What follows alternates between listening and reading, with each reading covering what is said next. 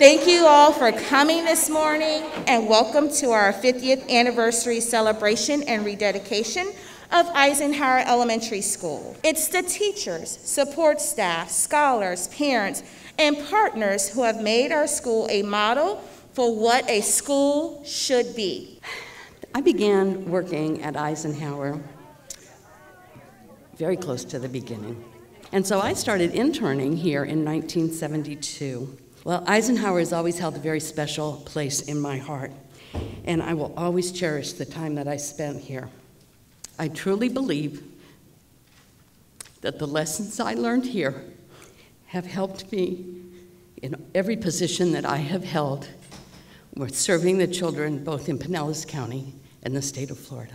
I attended Eisenhower Elementary the first year that it opened as a kindergartner, and I was able to pull my book and my beautiful picture when I was in kindergarten out. So I just thought I would share that with you. So Eisenhower, as Carol was saying, always holds a special place in your heart. And if you ever want to gain grounding or perspective of how much our community is great, how grateful they are for the work that's being done here at Eisenhower. Just look at the smiles. Even you could see them through the mask of our students and our parents who deliver their students here every single day. That's really what it's about. And I can say to you that that energizes me as a superintendent to just be standing out there and say, this is why I came into this business. This is why we're in this business. It's for them.